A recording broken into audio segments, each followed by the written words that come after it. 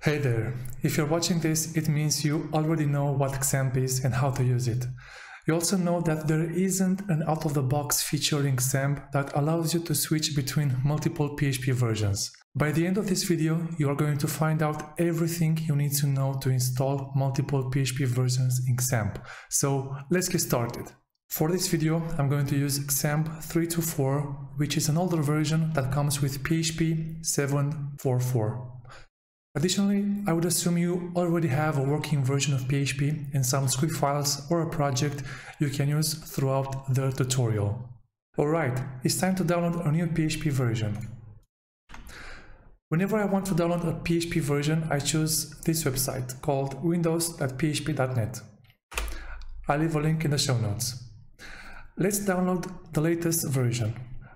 At the time of this recording, the latest version is PHP 8.1.7. There are a couple of things you have to be aware of here.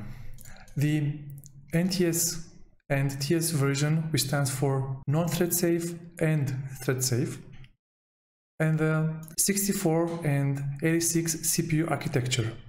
Most PCs nowadays have a 64-bit operating system and base processor, but if you're not sure about it, you can check out the About Your PC section in Windows. Now, coming back to non-thread safe and thread safe versions. Before downloading any versions, I would advise you to check if you have thread safety enabled in your current PHP installation. If you already have a working PHP file or a project, you can go to that script file or inside your public/index.php and use the PHP info function.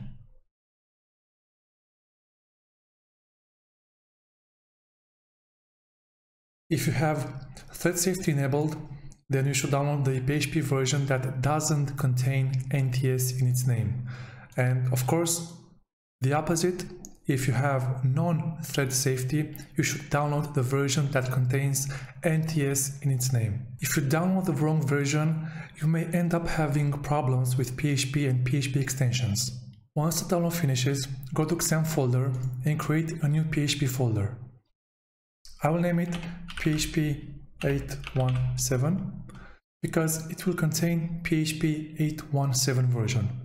I strongly advise you also use the same folder naming approach to make it easier for you later.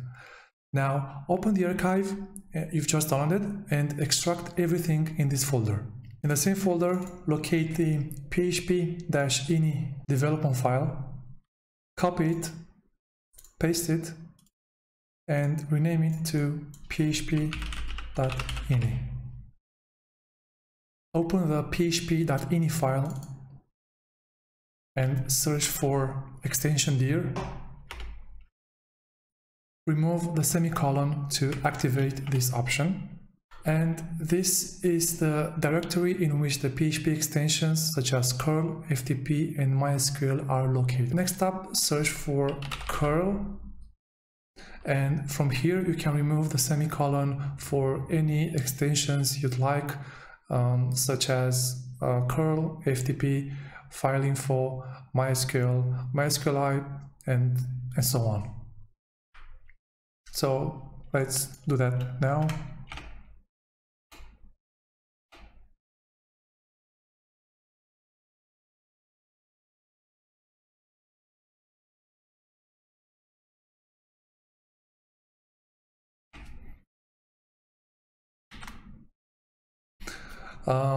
Alright, so of course it depends very much on the project and yours may have a different extension dependencies. A quick note about these extensions is that if you're trying to set up a PHP version lower than 5.6, the name of the extensions would have the suffix PHP underscore the name of the extension and .dll. So make sure you have the correct name of the extension. If you already have a working PHP version, then most probably the Windows environment variable is already set for PHP and you can skip this step. To check what version of PHP you have installed, open the command prompt and type in php-v. Mine is 744 because this is a default version that comes off the box with XAMPP. Additionally, to check where PHP is installed, you can use the following command: where PHP. And as you can see, that is the default folder in XAMPP. If you don't have any PHP versions installed, but you do have a XAMPP installation, press the Windows button on your keyboard, then go to Environment Variables. Then under the System Variables, go to Path and then Edit. Then click New and add the path to your PHP folder. Mine is this one. Click OK, OK. To check if the environment variable is working, close all command prompts and open a new one and type php-v. And if you also want to do PHP to see the folder, it's fine. And if everything looks good, it's time to move on to the next section. Now we have to let Apache know that we have a new PHP version ready to be used. Go to XAMPP, Apache, conf, extra, and open the httpd-xampp file. And anywhere in this file, I prefer to do it at the end of it, paste this chunk of code. This basically tells Apache where to find this specific PHP version. If you'll be following the same naming convention as I recommended, then replace my PHP 817 with the PHP version. Also, this code will be posted in a gist, so check it out in the show notes. Next, we have to tell Apache that for a certain project we want to use a specific PHP version. In the same file, add the following piece of code. Varen is the name of my project, and as before, don't forget to update the path and the PHP version to fit your needs. Before we try out the new version, we have to restart Apache for the changes to take effect.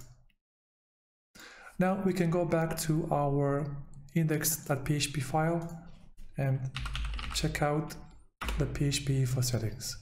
And as you can see, now we have the PHP version of 817 and everything is ready to go. Alright, that was it. If you want to install any other PHP versions, you can redo all the steps the same way. If you like this video, stick around this channel because I will post more free resources like this one. You can also find me on Twitter, Facebook and Instagram, where I also share web development and other geeky stuff. I was Karol and I'll see you in the next one.